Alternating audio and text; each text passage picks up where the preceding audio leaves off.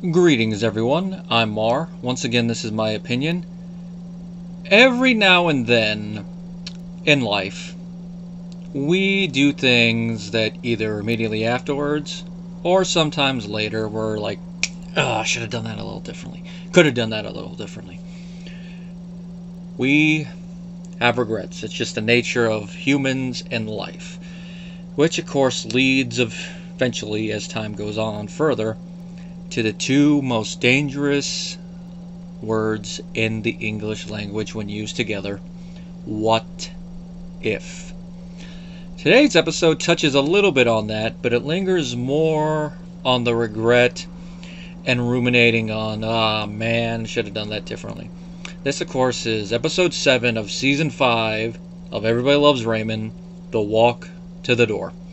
Before I get too far into it, just a reminder, if you do want to support the channel, the Patreon link is down below. You'll gain access to videos early, and you will also be able to suggest the topics for future videos. And if you just want to do a one-off support or a one-off request, the PayPal link is also down below. Walk to the Door. This is another Tucker Collie episode, and another good one. Nice little dynamics between the characters. Good old Tucker always seems to be able to do that. Now the plot is the Barones, all of them, Frank, Marie, Robert, the lot, are going to a wedding. It's not a family wedding, it's more like a neighborhood wedding, because they're invited by someone that they knew from the neighborhood. And they're going to see a lot of people that they haven't seen in years, people that either moved away or they just run out of contact with.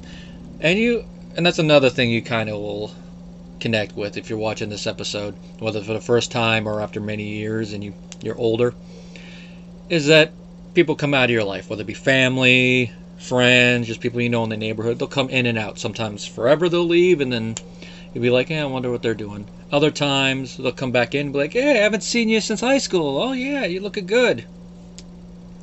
It only touches on that a little bit, but it ties into the bigger regret pool, because they mention one surname, and Ray's like, oh, the Greenies are going to be there? And it turns out that he had a short little high school fling with someone named Greenie, and she's going to be at the wedding. They call it a fling, but it was more one date, as Ray puts it, where they went to a dance at her school. And the way Ray makes it out to be is that he felt sorry for her, which, from what we've heard about Ray in high school and all that, and how he's looked at as an adult by some people, we're looking at it like, really? He felt sorry for her? But it sounds like she was a little bit introverted as a high schooler. So Ray being a little bit more extroverted, I guess that's why he felt sorry for her, so he went. But this is where the regret part comes in. They left the dance early because of the snowstorm and the fact that he was borrowing Frank's car, which when he brings up the whole car thing, at first Frank is like, what'd you do to the car? But then we find out nothing. He's like, dang straight. When Ray says that he wanted to take the car home so Frank wouldn't get on him. And of course Frank staying 100% committed there, yeah. Well, it's a twofer. Not only did they leave the dance early, which his date could probably understand a little bit there. Like, oh yeah, Elizabeth, that's her name. I'm looking at my notes right now. He could understand that. However, it's the next part where you look at it and go, really, Ray? Even me, who hasn't had that many, has only had a handful of serious girlfriends, know that this is something you should probably do, at least to the best of your ability. You're pulling up to a house, especially in a snowstorm, yeah, you want to do this. And that is, he didn't walk Elizabeth to the door.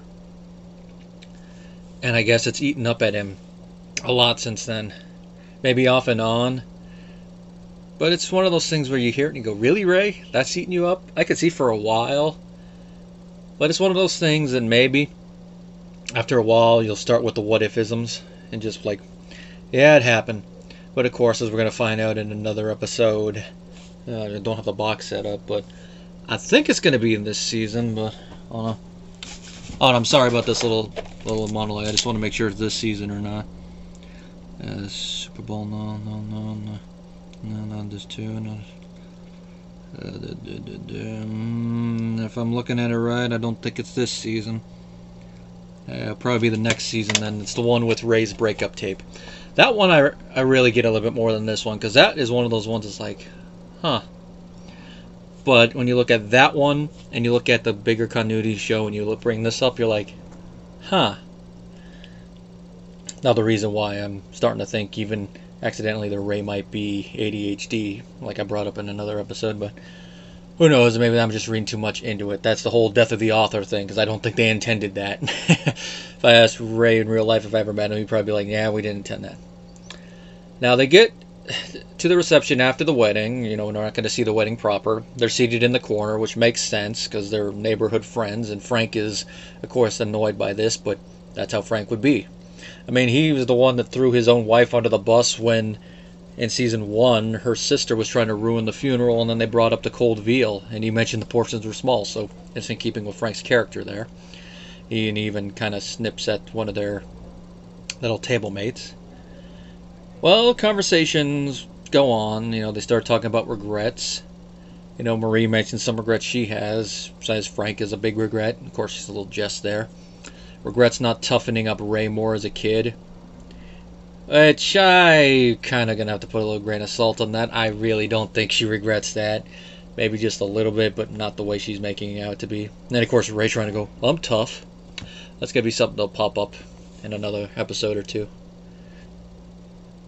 And then, of course, her whole regret with Deborah. I wish I was trying to make you more nurturing and all that. That's just Marie sticking to her thing to be a little snippy and passive-aggressive. But based on what we've heard about Nana Barone, Nana Barone was probably worse, which, of course, with Frank and all that, just hold that thought with him, because once we get to a later season, we're going to get a little bit more of that. We've already gotten a little bit of it, but we'll get it way, way more. Well, Deborah pushes it because she wants to hear something that he regrets doing to her, which, of course, my constant watchers, we know that just watching their lives from season 1 to this part, that there's a lot of stuff he has done that he should regret doing to her. Taping football over the wedding video, stealing back the engagement ring in order to replace a bad diamond and inadvertently throwing away her grandmother's diamond that was worth a lot of money, all the other random stuff. Those are just some of the big ones. And yet he can't think of something like that. So what does he do? As we find out later in the show, he steals one of Robert's regrets. He just frames it, changing some of it so it seems a little bit more plausible, and he says when it happened, so that it's long enough ago to where Deborah could be like, yeah, that might have happened, but I don't recall that. That must have been so small, but it's eating you up alive. The event is, I'm going to give how Ray says it happened, and then I'm going to tell you what actually happened with Robert. And it kind of is a little timely since we've just seen Joanne. Now, Ray's version of events is that right after they started dating, they went to a party at his editor's house. And during the course of events, she decided to try to break the ice because the only person there she knew was Ray. She makes a joke. No one laughed. They don't give an idea what the joke is, but it's probably one of those things that different senses of humor and all that, where you try to read the room and the joke bombs, it's like, laugh nervously. But Ray doesn't laugh either. And he's always felt bad about that, you know, that you're kind of a little bit embarrassed by it. Now, with Deborah, when you hear that, you're like, it must have been a really bad joke, or Ray's friends have a very different sense of humor than her, and he just happens to fall under both senses of humor. And, of course, you can see why so long ago that Deborah would be like, I don't actually recall that. Now, what actually happened is that when Robert and Joanne were first going out, back when he was just a normal patrolman, they went to a party at his sergeant's house. And Joanne did the same thing, told a joke, and nobody laughed. Now, from what we've seen of Joanne in her 2 appearances, it's a little bit more obvious why nobody laughed, because with how she is, either she's going to tell the joke badly and it loses all of its impact, or the joke's just not funny unless you have a very niche sense of humor. And nobody laughed, and of course, he was sorry that he didn't laugh either. Now, of course, that's just a minor thing, but that kind of sets the tone for Robert and Joanne's relationship up into their marriage in general. Just, wah, wah, wah. Should have let her go then, Robert. And, of course, the way that Deborah reacts when she finds out that Ray stole Robert's regret. Oh, boy. Very fitting. She is mad. I just love, though, Patricia Heaton plays this off well as she's getting mad at him, then all of a sudden you hear the... Sorry, I don't have any glass stuff around here. Oh, wait a minute. Yes, All of a sudden we hear... She turns around, the newlyweds are kissing. She's like, oh, they're kissing. Then like a dime, she turns back to Ray and starts yelling at her. It really shows how great Patricia Heaton is as an actress, that she can go from angry to back to angry like that. You can see why she's the Emmy winner at this point. And of course, it makes you wonder what must be going through Ray's head at that time. Like, no, brief her, please. She's good. Oh, man, crap, back in it. Now, of course, before all this, the little bit of dialogue that Robert says before he starts telling the story, I just love what he says. Regrets. Quite a menu. Which, of course, he does have a lot of regrets, too. I mean, just from this season alone, he's going to have a lot of regrets. But I've already talked about some of them, and the rest of it, I'll wait until those episodes actually pop up. Now, before we start in, there's a little bit of... There's like a one-liner we get from Ray about his haircut. Which, in the blooper reel, there's so many different alternate lines of that. Which they're pretty funny. Like Ray does a literal low blow talking about Brad's genitals, which is a gag that comes up off and on the blooper reel. And of course, he breaks character a little bit because Brad goes back into his normal voice, like, last time I get dressed with you. Which of course I'll talk about that gag again when we get to the suit episode. Now, the real meat of this whole regret thing involving Elizabeth comes a little bit after this. Now, one thing I kind of skipped over is that they do bump in to Elizabeth on the dance floor, and Ray decides to apologize about the walk thing, but he tries to bring it up nonchalantly, which the way he does it, it's like, really, Ray, you think that's nonchalant? Now, Elizabeth plays it off like, I hope you haven't been having that gnaw at you for all these years. Like, no, I just remembered it now. I'm really sorry about it. It's alright.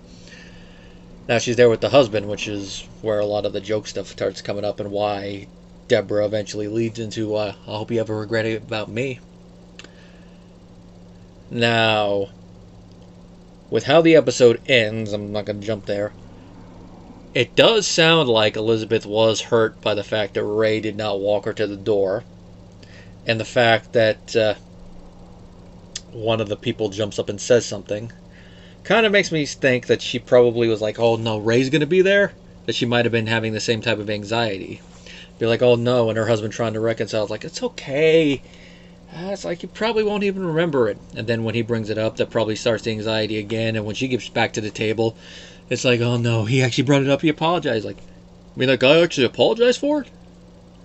Huh, wonder if... And then they have a whole side conversation, probably a flip conversation that the Barones had, a nice little foil to it. Obviously, we're never going to see it, but it's one of those things that's very fun to imagine, all based on one character interaction on the dance floor and then one line of dialogue from an old man. Which, by the way, it's Vicky Judice who plays Elizabeth. And she does a pretty good job at it. You really do believe that she is the character that the Barones were talking about in the car, all grown up, married now. Probably not as introverted as she was before, but some of the tendencies still there. And of course, probably some other self-doubt and all that still packed in there. That's stuff that we're left to fill in the blanks on. Now, before we get to the scene involving Elizabeth and the old man at the table, of course, we find out a secret that Marie has been carrying. Now, this is her regret of the episode, and that is she technically masterminded the date between Ray and Elizabeth. She bumped into Elizabeth and told Elizabeth that Ray thought she was cute and, you know, a nice dresser, and that maybe she should ask him out to the dance. And Ray, of course, jumps to big conclusions with it, like, oh, it was a pity date? Well, there is a possibility that that's true, but there's also the possibility that Elizabeth might have had like a small crush on him genuinely, but didn't want to do anything, you know, introverted and all that. Or knew Ray but didn't think of anything, but then just hearing what his mother said and then, you know, actually interacting with him a little bit, you know, seeing him a little bit, like, yeah, he is cute. And maybe just did it and it was a pity date, but maybe she actually, during the course of events before Ray decided to take the car home, was like, oh, you know what, maybe he's nice, maybe I'd like to see him again. And then Ray went and ruined that by not walking her to the door. Then she's like, what did I do? What did I do? I mean, a lot of this is just subtextual stuff that's open to interpretation, of course, other than what Marie does say here. It's just one of those things that you sit there and think about, like, I wonder. It's part of the reason I say that what if is the two most dangerous words in this English language, especially when you're in analysis mode. And of course, Ray decides to rush to the table, say some more stuff, and that's what leads to the old man, played by Fred Ornstein, who was also in So I Married an Axe Murderer, Beyond Belief, Fact or Fiction, and rest in peace, by the way, he passed away in 2016, leads to Fred saying, "That's the guy who didn't walk you to the door?" Which, based on the way he says it and how the scene is shot, that's why I think that they were talking about what happened at the table just from the other side. And that's the last of the scenes at the wedding. Now, the kids do have a couple things to do, but it's mainly go dance the bunny hop with Robert. Dun dun dun dun dun. Of course, the end scene is everybody in the car.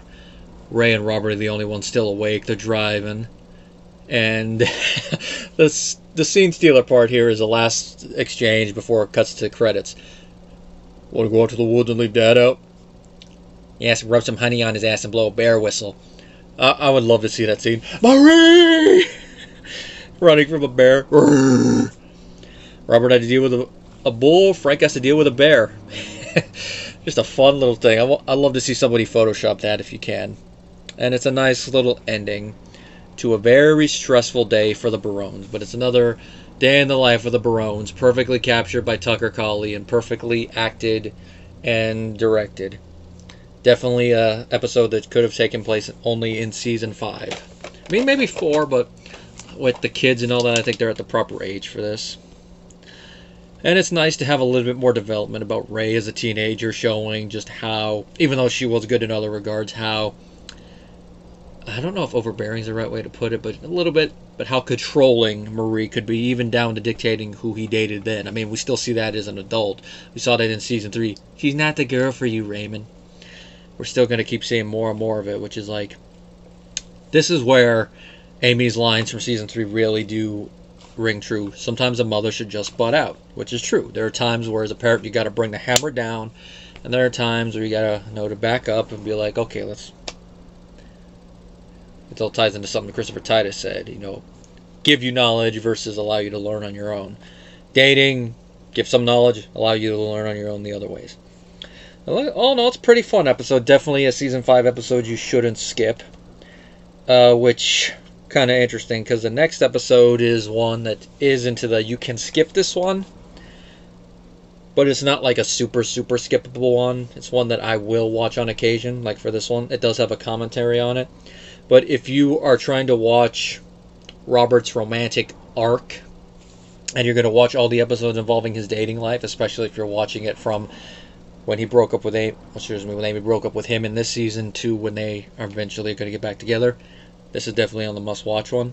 And of course, is going to be called Young Girl. And I'm going to leave you, those of you who have not watched this episode yet, but are watching them along or watching them before you watch the reviews, there, because there's a lot of things that title can give you. And for those of you who are watching this, who are watching the episodes along with me, who are rewatching a lot of them, you already know what's coming up with this one. Until next time, guys.